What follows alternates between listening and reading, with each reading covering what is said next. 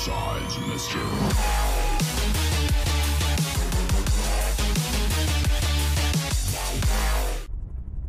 Hello ladies and gentlemen, I am BorderWise and welcome to From the Depths, Most Wanted! And as you've probably already guessed from the title and from the way the cameras have to track this bloody thing, today's topic of disgust and interest is something that gives quite a few people a bit of trouble, depending on their playstyle. This is the Eyrie, the one and only flying thing in the Onyx Watch faction. And of course there are going to be people in the comments saying like, oh come on guys, the Eyrie's not that hard. I'd like to preemptively ask all those people to shut up, please, because if I do a Most Wanted on something, it is probably most definitely because at least one person has found this thing difficult. Even if that one person is only me, and I know for a fact that the Eyrie annoys a lot of people. Basically anyone who uses kinetic weapons or prefers kinetic weapons has a bit of a grudge against this thing, and we're going to get to that, like, well, pretty much immediately. And I do have to say that it doesn't look amazing in my fleet colors, but it does look pretty funky in my fleet colors. Them white gun barrels and all that. So to start off with, and jeez. Let's just do this, because I'm going to make myself seasick. I think I'm going to make myself seasick anyway. So the Eyrie is a spectacularly annoying craft, not the most dangerous in the world, but if you're not prepared for it, it will be tremendously irritating, as anyone who's watched, I can't remember which number episode it was, but the campaign episode in my Nature playthrough, which I ran into one of these things, I just about was pulling my hair out. So, what makes it annoying? Well, for a start, it's pretty well armored. So, if we just zoom in here, that, and you'll see right on the front, which is arguably one of the less, well, no, it is pretty damn well armored on the front. So, you go 1, 2, turn the UI back on.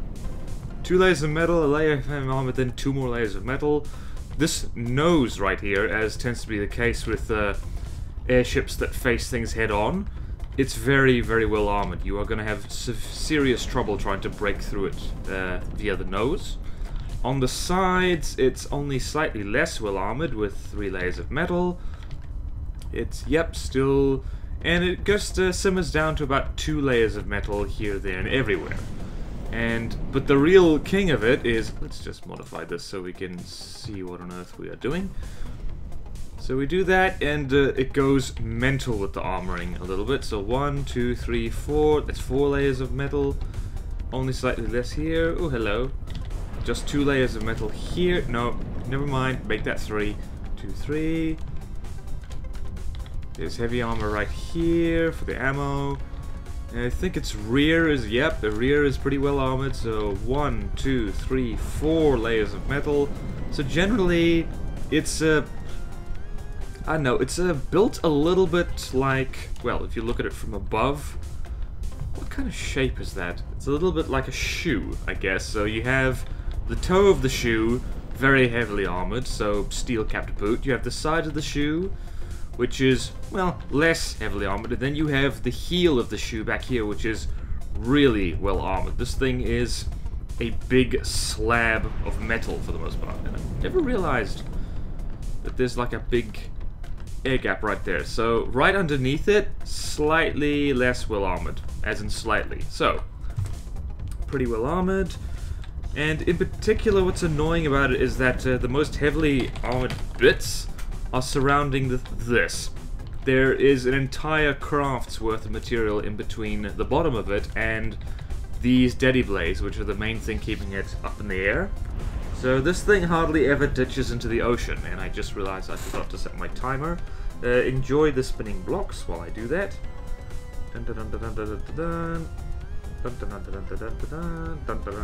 There we go. Now I know what time I'm at.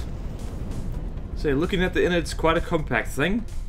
So lots of armor. So it's one of those things that is it's built like a very heavily armored egg. You have a lot of trouble getting through the actual armor, but once you're through it, you're okay. The trick is getting there. So What else is interesting about this thing? Well, I should mention as well that it's on rather than combat because it uses an aerial AI, and if I do that, it buggers off into the middle distance. So let's turn this off completely, and let's spawn in a Marauder, so I can show you that one of the things that makes it particularly obnoxious, this thing stands out a lot by the standards of the Onyx Watch, and one of the reasons for that is that it actually has reasonably decent shielding, or at the very least, shielding placed in a way for maximum irritation. So let's just find one. I know it's around here somewhere. I know it's around here. You don't fool me. Come on. It's fooling me. This happens every time. Every dang time. Seriously? Where are the shields? There are the shields. Okay. So if I do this. So, as per usual, it's not, for the Onyx Watch, it's not amazing shield coverage, but those shields are almost perfectly placed to be maximally, to be really irritating for the angle which it engages most ships, which is down here. You see from this angle, it's very, very well covered. Except for that bit right in the belly, which for some reason, yeah, because of aim point spoofing, from this angle it's usually aiming straight, craft tend to aim straight through shields, which is yet another reason this thing is very irritating. So back up here, thank you. Actually, let's do this instead.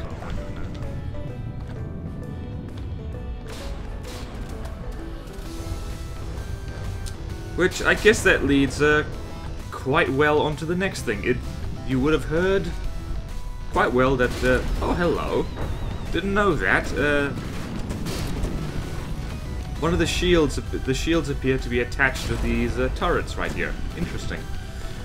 But in any case, so it has a pretty decent lamp system, general purpose, usually quite good at dealing with with crams, but also can handle slow APS and quite a reasonable missile volley as well. Yet another reason why I particularly hate it. And what else? It's got big cram cannons, a lot of them. So it's got 1, 2, 3, 4 double-barreled cram turrets around the heel of the shoe.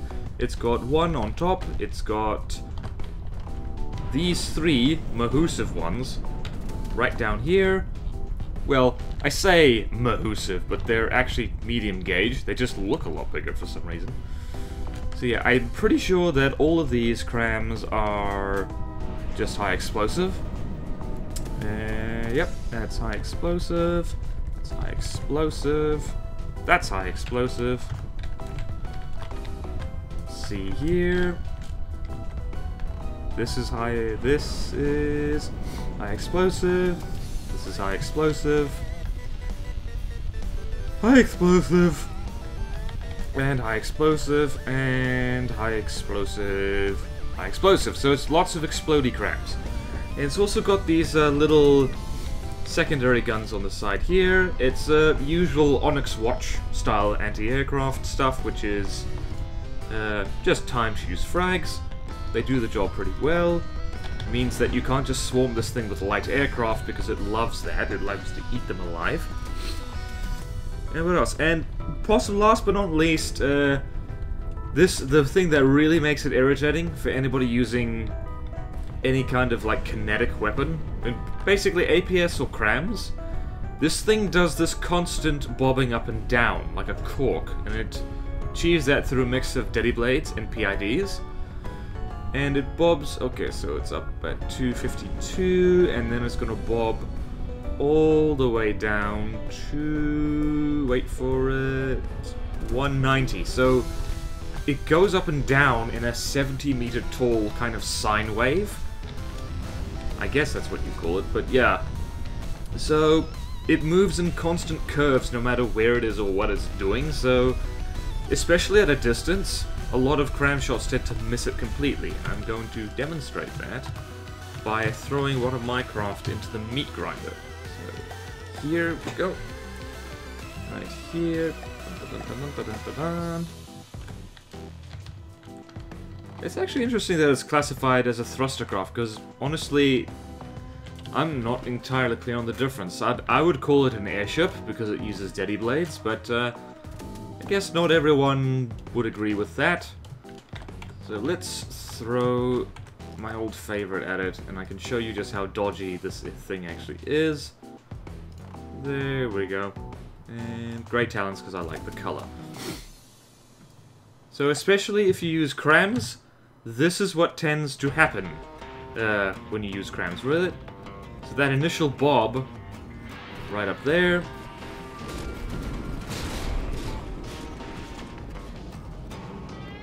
Well, for a start, stupid LAM system, but that. Exactly that. Shots tend to whistle either straight over it or under it. So if you like to use crams, like I do, like the Eyrie is going to annoy you tremendously. Unless you're like me and you like time fuses as well. So even once it gets closer, it doesn't get a lot better. So yep, complete overshoot. Still hitting the thing, but still it is dodging a lot of shells right now. Even little sabot smoke guns, it is dodging them, which is incredibly irritating. Right, so that's enough of that. You get the idea. It's a very dodgy craft. So, that begs the question. This thing is very tough. It's got lambs, and it dodges like a madman, even though it doesn't really move that fast. It only moves about 20 meters per second. So what are its weaknesses? Well, let's load it up again, and we can go through that.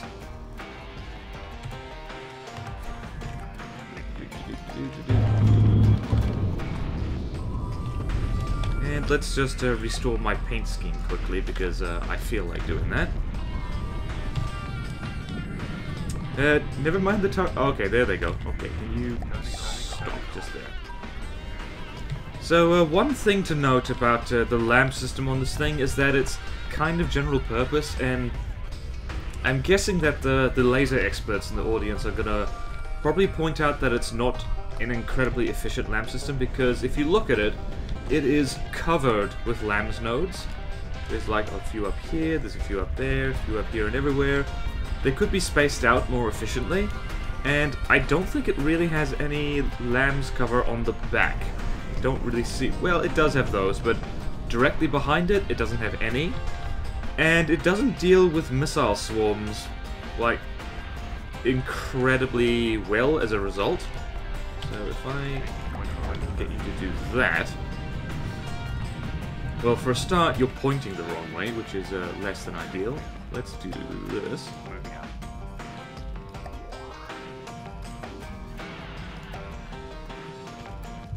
I'm going to spawn in another old favorite, which is the Master of the Missile Swarm. And this is something that's probably going to deserve a Most Wanted of its own at some point. This is the Asphodel. I think that's how you pronounce it. Asphodel, yeah. Or, yeah, Asphodel? Asphodel. It is a missile craft, and, yeah. Basically... I think this thing's missile barrage is easily strong enough in order to get through the land system of this. Not least of which because I think it also has smoke. Yep.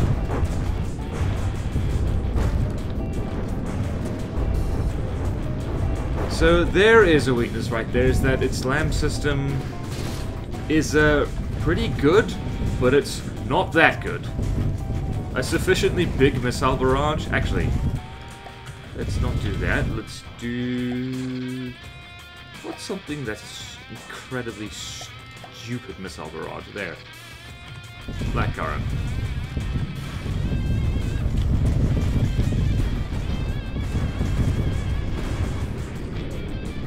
So yeah, if you throw this many missiles at it, it is going to die. One way or another.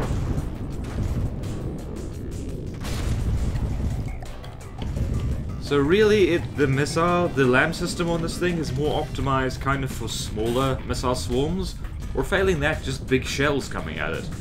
Something that has good armor, like penetration value. Well, anti-armor value, I should say. Why just stop moving? We're gonna move off camera. Right, so that's one thing. Its lambs isn't really optimized for missile swarms, and any form of APS that is pretty close and pretty fast can catch it. And I think what's something with very fast APS? Ah, I know. This. It's our old favorite again.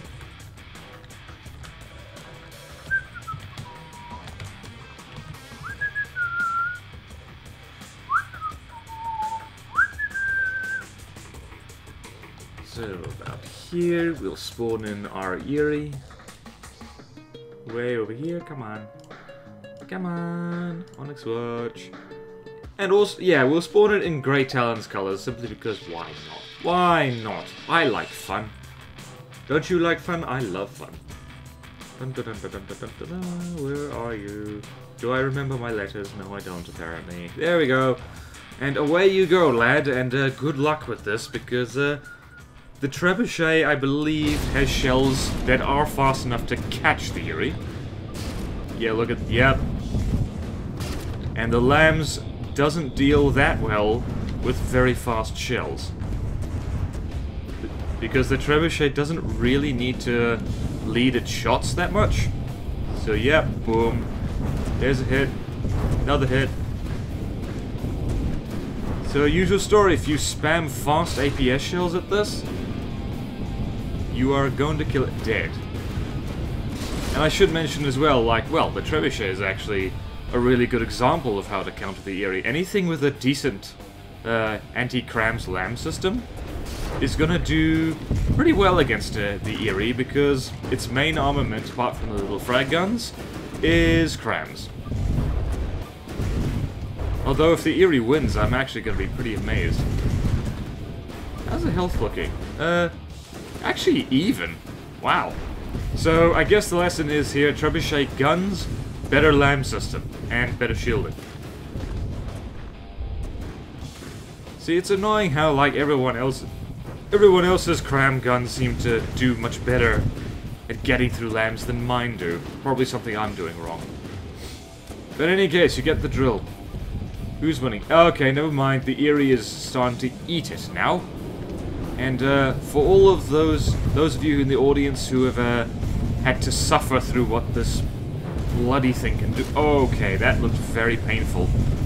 Trebuchet managed to land a cram on there. Very ouch. Very much ouch.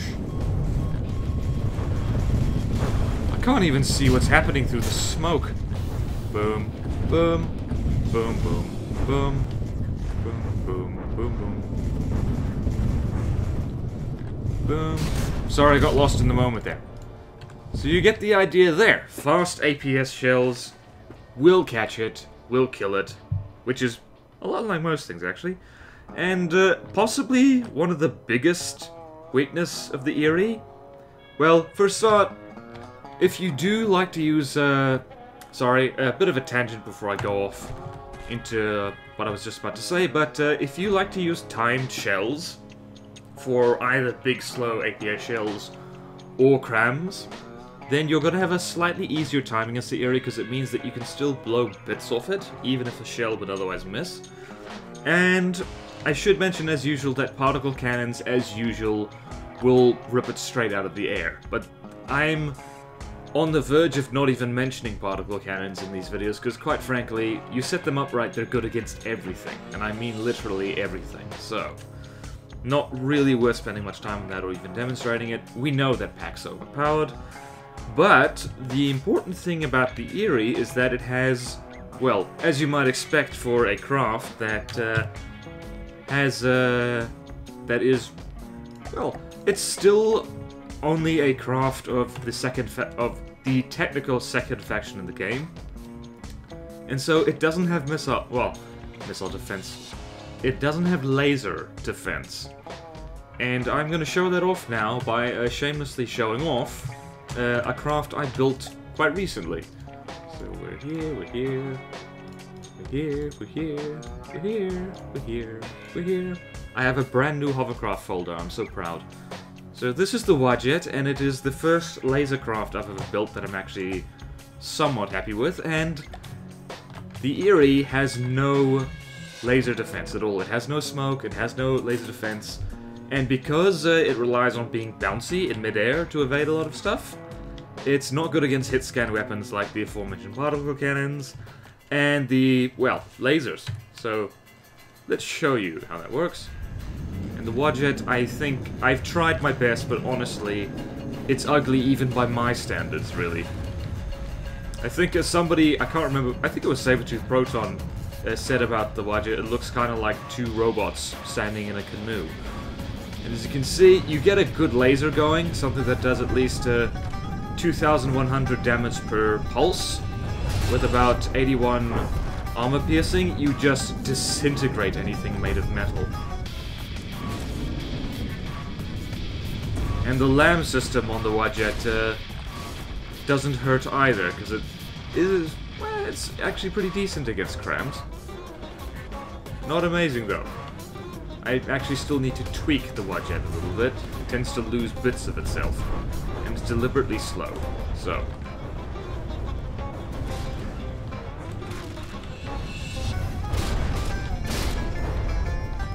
There you see, armor, no defense, got no smoke, can't bounce away. Actually, the Wadjet is eating it quite badly at the moment. It's quite irritating. Yeah, I need to fix this. I need to fix this very badly, actually. Usually does a lot better than that. But for some reason, she just kind of steers badly.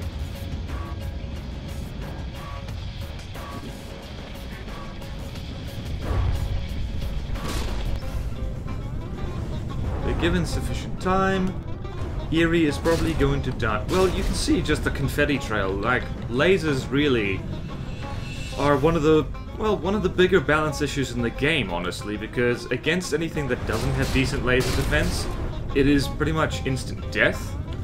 But against anything with decent laser defense, they're almost useless. So, I don't know. That doesn't seem like good game balance to me.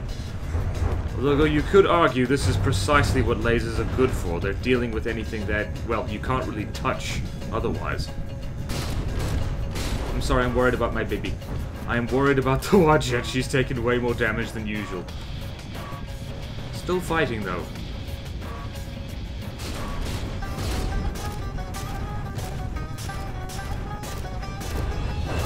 Oh, that's a cute baby cram trying to fire away.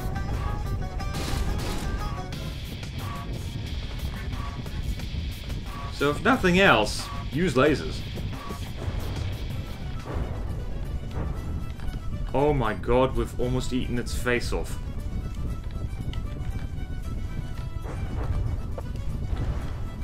I think back, whoa, yeah, this is, yeah. Not the strongest lasers in the world either that's on the Wadjet right now, I should mention.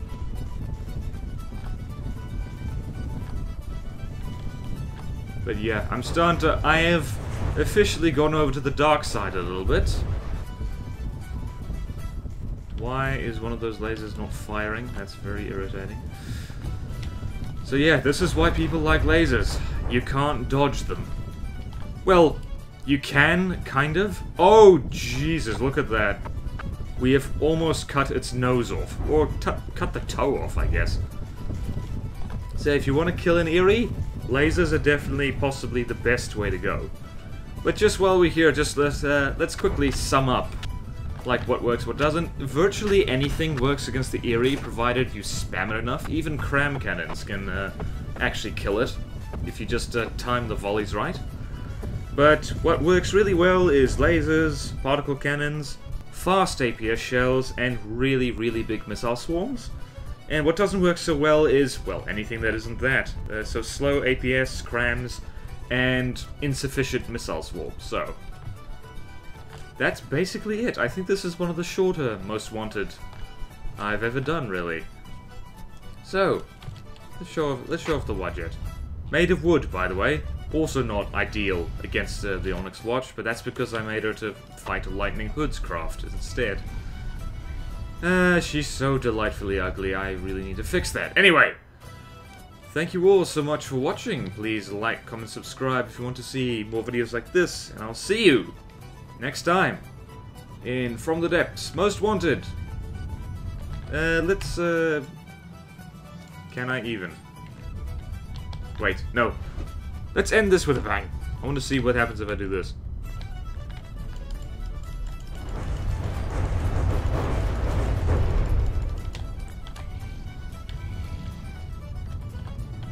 Well, what happens is it dies, so, not sure what I was expecting. But, any case, thank you all, and, farewell!